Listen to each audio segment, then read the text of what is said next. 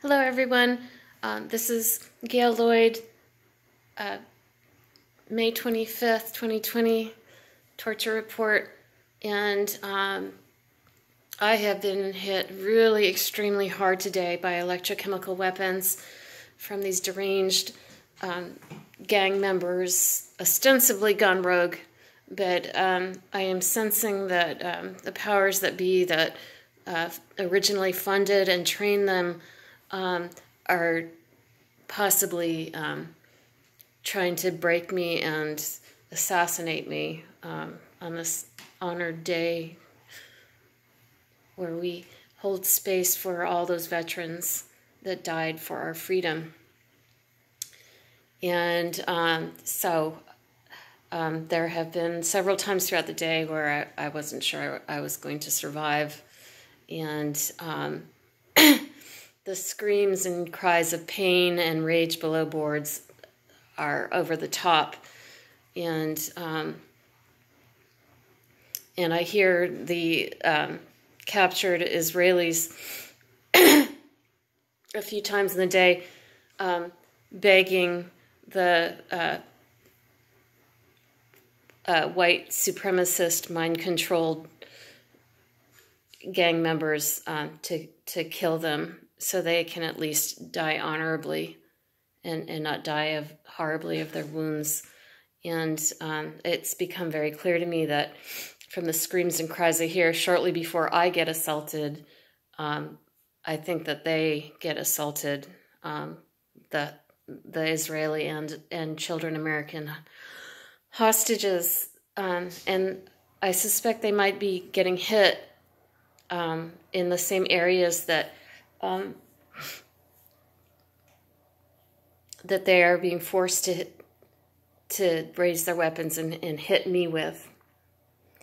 And it's such a terrible travesty of both the Israeli and U.S. government that this is going on unchecked. And I just want to make it very clear that I have every intention of surviving this. I am not suicidal in the least. And I understand millions of little boys and girls and young mothers are counting on me to stay optimistic and strong and to break this evil so that they know that good can win against evil even in these times.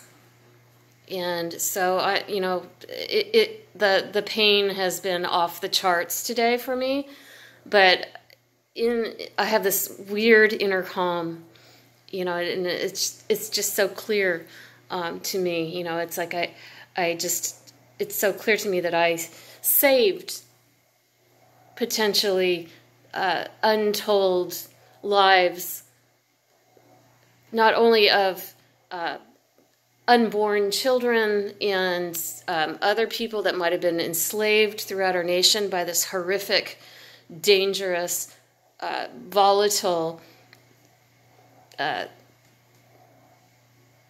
weaponry of war that was to be unleashed and franchised, trained by evildoers,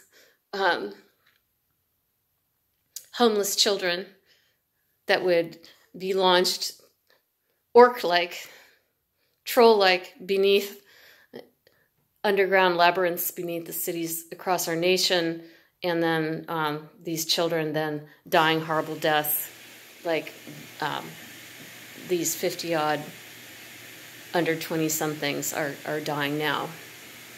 And so I'm very mindful of that, and as horrible as it might be if all these poor, naive young people duped into this horror show, as horrible as it will be to have to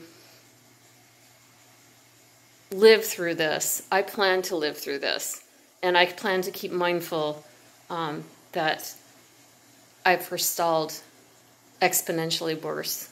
And I'm talking to these kids that actually are still in their right minds, remarkably, below boards, trying to help them prepare the best I can for the worst, and trying to help them navigate how they can just keep a hold of their humanity as the demonic, despotic billionaires jerk the chains of their Raytheon slaves that are continuing to assault them and me. And so anyway, keep them in your thoughts, hold them in your thoughts, and I plan to survive the night. Bye for now. Thank you, all you warriors who sacrificed your lives, and all you warriors who are currently sacrificing so much for the beacon of freedom and for civilization. Namaste.